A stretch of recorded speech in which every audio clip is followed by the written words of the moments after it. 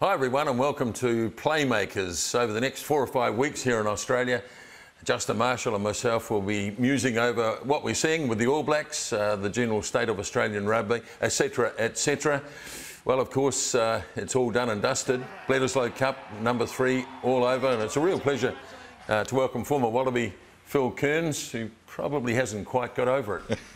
No, I haven't, and welcome to my home. Sorry about the rain. I've just discovered a leak in my roof, which is dripping on Marshy, which is great because he was like a Chinese water torture back in those days, so I'm very glad it's dripping on him. It's good. Did we, talking about the rugby, of course, did we see this coming? Now Moonga flat to Barrett. Straight out sprint. Can he get there? Yes, he can. Well, I think with the age of the Wallaby side, we should have seen it coming. Well, I think we're a little bit more hopeful after that first test, and I thought they had a little more in them. I think we lost the experience of Tamua and James O'Connor in particular were big losses to us, probably bigger losses than we thought. And I think while some of those guys, like Noel Olasio, played good Super Rugby, when you hit a test arena, it's a lot different. Yeah, I was kind of thinking when we're leading into that test match, you know, what sort of licence Dave Rennie would give those two young players and whether or not they were going to have the ambition to play, because that's when people were at their best, when they're able to express themselves. But you get under the pressure of trying to win a Bledisloe Cup for the first time in, 18 years, there's that expectation level on you. Are you going to be able to then just have a licence to go out and do what you do? And I thought tactically they probably got a little bit wrong as well by putting him back at fullback a lot, and that's added pressure of having to take high balls. The All Blacks kicking game was really accurate. Probably just didn't help themselves in that regard either, and then game management wasn't great, but it doesn't help when you're dropping the ball. So yeah, the first 3 minutes we lose Dongunu, 10 minutes in the bin, and you know, I think an O'Connor and a Tamil would have probably responded differently to what two guys playing their first test would have done, and it did fall apart a little bit right from the start, and that maturity showed. I agree with you. I don't know why. If you're a 10, you play 10. Whether it's attack or defence, you're playing 10. So if you can't do both, don't pick them. But so we've fallen into that trap quite a number of times over the last decade. I mean, we tried to hide Quade Cooper in defence years ago, and we're still doing it. It didn't work back then, and it's still not working now. Do you think that was a tactical thing where they were trying to replicate the All Blacks' dual pivot? But when I think about it, Haylett Petty doesn't really. No, he's not. He's not really a first receiver. So why they wanted to have that dynamic of dropping a young player back, you know, a 20-year-old, and having to deal with the likes of Caleb Clark coming at him off a high ball, it's like, give that a miss. Yeah, and the decisions that you've got to make, so I'm told I never played a lot out there, but wings and fullback. You used to hover around there all the time, mate. Not as much as Dane Coles. You used to be having cups of tea out in the wing. So you got to make really important decisions when you're wing and fullback. Like, you got a lot of field to cover, and you got to make really good decisions about where you have to be. And for Noah to have not played 15 before and have to make those decisions in a test against New Zealand for the Bledisloe Cup, well. Did he have any other options, Rennie? I mean, once Tamua and O'Connor were gone, did he have any other options that he could have gone back on? Well, there's only in terms of proper, and I'll use the word advisedly, but proper 10s. You got Harrison and Lolasio on the way up. They're both 20, 21-year-olds. But the other alternative is Reece Hodge, who we saw came on in the last 10 minutes of the game. He's played 10 all his junior career. I mean, he's Big 10, a 6'4", 10. You know, we'd like to see them. There's been lots of 10s that aren't as robust as what from both countries. Who aren't as robust as a 6'4" Reece Hodge. So maybe that was an option, but. You know, if he just lost to Tamua, then yeah, there were other options you could take. But when you lose both of them, there wasn't much. When you saw the team come out, Kearnsy, for that test match, and it being so important, were you surprised at a few of the selections? Or you thought that they put the best team that they could put out there? Maybe that 10's debatable, but apart from that, like I really couldn't understand why Tupou wasn't playing. He's such a threat with the ball, he attracts attention, but you know, they decided to go with Alatoa as well. So were you happy with the team that he put out there? Yeah, I think Tupou in hindsight, probably should have started. I think they were hoping that he'd be the impact. It's close with, close test with 20 minutes to go. You can bring someone like that can do something special. But I don't think he touched the ball, even in that last 25 that he was on. They just didn't feed him the pill. Well, they didn't have it to start with, which didn't help. I think most of the team was pretty good. And I use that advisedly because this is a really, really young team. I can't stress how young, and we were just talking about it, weren't we? We've got 5 or 6 guys there that are 19, 20 years of age. And the thing that I do like about them, and I really like about them, is they're actually, it seems to me, a different feel within the squad. That they're actually playing because they want to be in a Wallaby jersey. They want to be representing their country in that gold jersey. They're not playing because their contract tells them they have to, and they're not playing for money. That's the motivations seem quite different. And I think the way they've been brought through that under 20s, under 18s, under 20s system has maybe fed a different attitude into them, which is what I do like. And I think back to, again, I hate to say it, but back in the early days of my career, and we had 89, 90 when Bob Dwyer brought in Tony Daly and myself and Tim Horan and Jason Little and Willie Offahengawe and, just this whole young group. We were probably a little luckier because we had Liner, Farr Jones, Poitevin around us, Campese around us, whereas these guys don't really have that benefit. Once they lost O'Connor and Tamua, they didn't have that benefit. So there are some really good kids there. Harry Wilson, I think, is going to have a really long future. There's a young prop, Angus Bell, on the way through, Lolasio, Harrison, and there's a few others. There's a really good 10 playing club rugby here called Tane Edmed. So there's some good kids on the way through, but they're just super young. What are your initial thoughts on Dave Rennie? I actually really like him. I've chatted to him for 15 seconds, and that's it. And I base the fact that I like him just on his general demeanour is really good, and you can see how respectful he is of the game and of Australian rugby. And Australian rugby is different than New Zealand rugby, but there are just differences there which are hard to explain. And the other thing I like, I'm a good mate of Murray Mexted, and Mex doesn't suffer fools, and if you're an idiot, Mex isn't going to put up with you, and Dave coached with him for 10 years, so I figure he's a pretty decent bloke. And Steve O'Donnell said to me in Japan, we had a couple of drinks and we're at a couple of functions together, and Steve O'Donnell said Rennie's probably the best coach he's ever had. So I'm taking it on good Kiwi experience that he's a good guy, but there's nothing that I've seen from him that I would say this guy's a lunatic. We're very likeable within 15 seconds, Kiwis, though, mate. Once we go outside that 15-second barrier, the jury's out.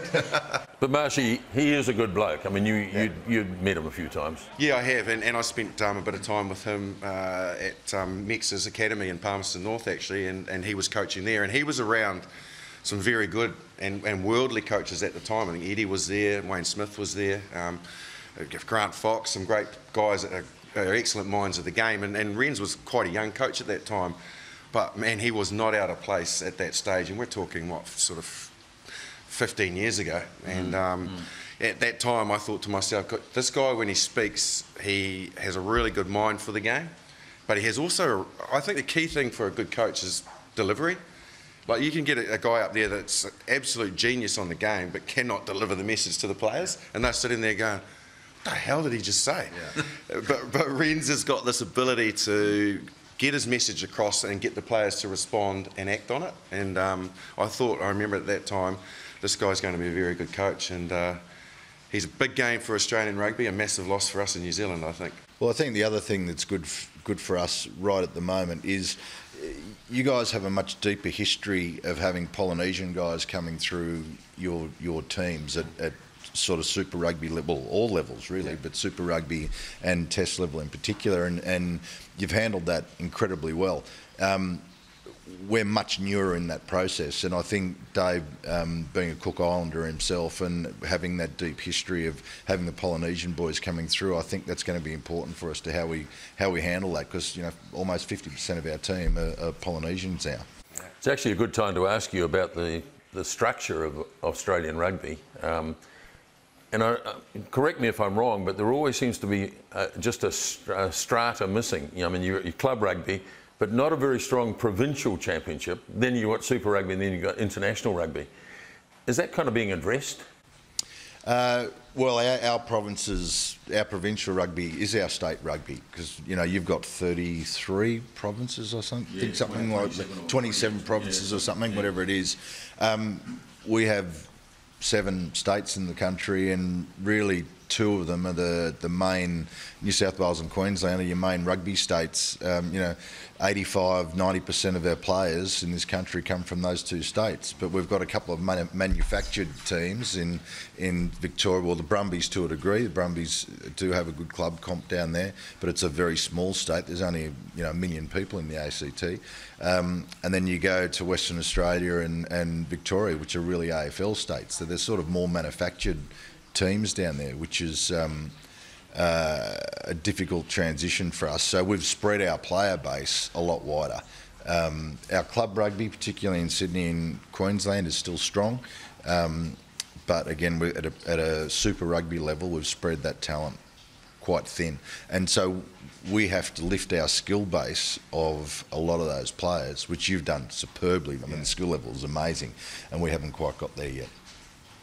We're very lucky, aren't we? I mean, the Mitre 10 Cup, which is sort of still currently going, Marshy, I mean, that is just so strong, isn't it? Yeah, and we've always had that advantage over Australia. Population-wise, you've got more people, so it's perceived, well, you should have equally the same amount of players and talent, but obviously we don't have the competition in New Zealand that you do with the ARL and the NRL. Those AFL. Yeah, but those sports are massive, aren't they? And so rugby being our biggest game, we've got a huge amount of player depth and sustainability in that. We can cope with losing players overseas, and obviously Australia's had to readjust, haven't they, by saying, right, well, we can't cope. It really drains our depth. So is it 50 or 70 tests? If you've played that, you can. Yes. Whereas New Zealand, if you leave, that's it. You can't ever be an All Black. But we can afford to do that. It's probably a luxury Australia doesn't have. So, I think we're pretty grateful for the depth that we have. Well, I think the other advantage you've got is the size of your country. The cost of travel between Perth and Sydney is expensive, which isn't as much between Auckland and Palmerston North. So, Phil, just staying with that subject, what can New Zealand rugby do to help Australian rugby? That's a really good question. We together we are much more powerful in terms of the world rugby stage and making changes in the game and development of the game. In terms of our financial clout that we can carry together, we're much stronger. I mean, we've seen private equity money come into the Northern Hemisphere, which is, jury's still out and how that's going to work, and I think it's good for us to be a close second behind that to see if that works or not. But together we create a much better competition and a much better product, and I hate using that word product in terms of rugby, but it is a TV product.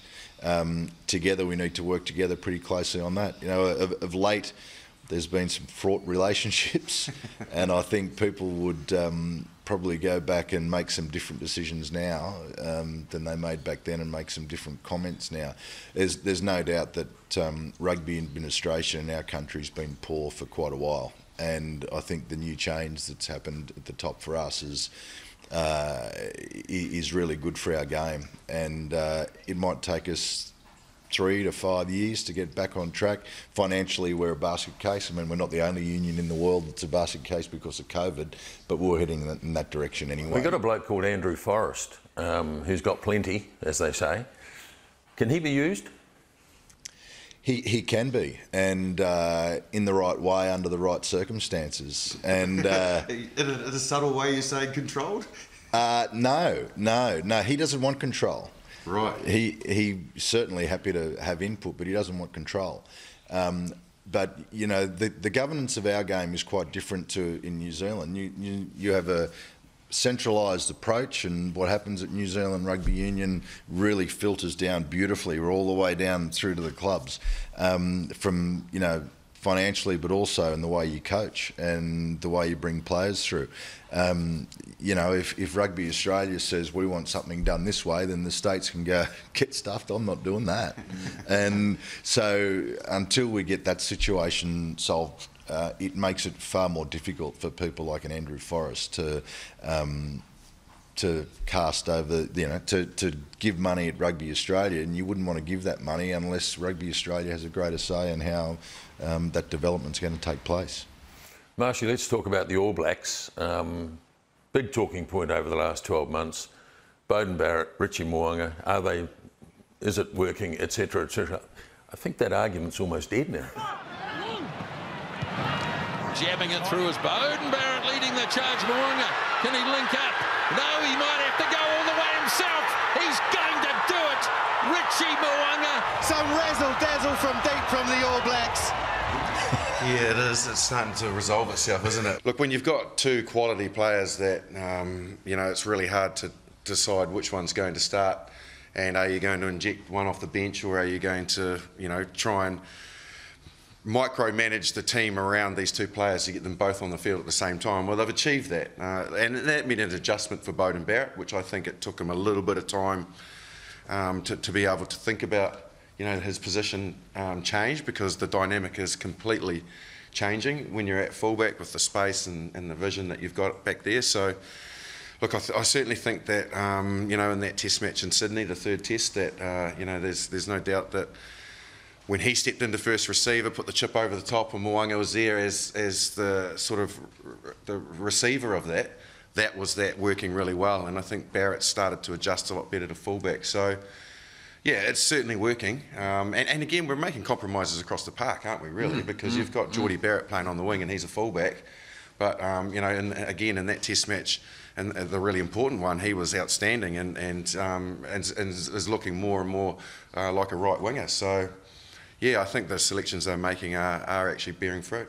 We're very demanding as a rugby public, no matter where you are in the world, and something changes and you just expect it to click like that. Yeah.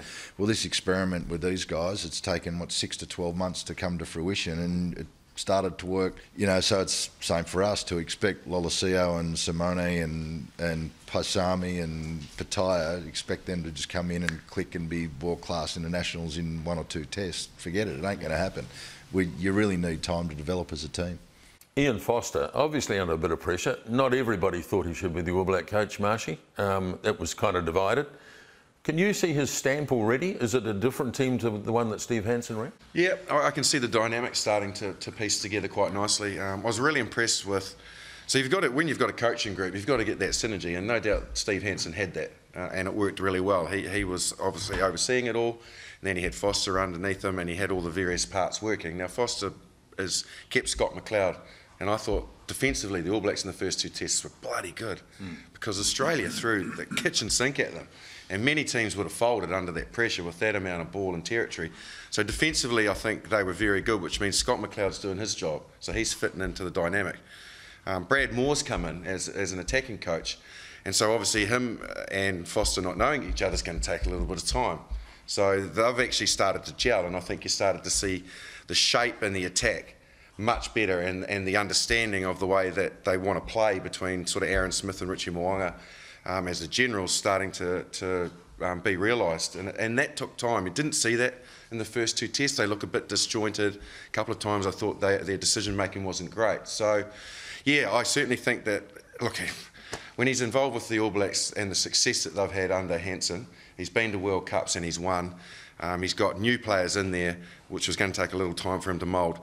But he does know the way that the game is played. He does know that the All Blacks have to continue to get better. So I think it's taken him a few test matches to find his feet, but I don't think they're there yet.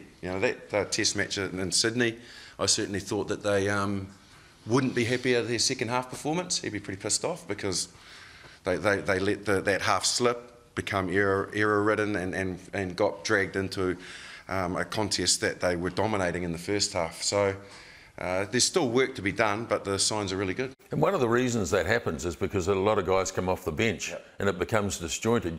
You blokes largely, you blokes largely played in an era where you played 80 minutes. And the only reason you didn't was you got injured or... Your leg had come off. Yeah, exactly. So what do you reckon about all the, running guys on after 60 because it's written on the script? I hate it. I absolutely hate it. I think if you're going to go and have replacements, then maybe you say, okay, at 20 minutes, 40 minutes and 60 minutes, that's when you can do replacements. Forget about anything else. But in my view, you play 80 and, that's when the game opens up. That's when you need to be, your fitness comes to the fore. I mean, I hate the whole replacement thing. I really do. And I don't think it's added too much to the game, to be frank.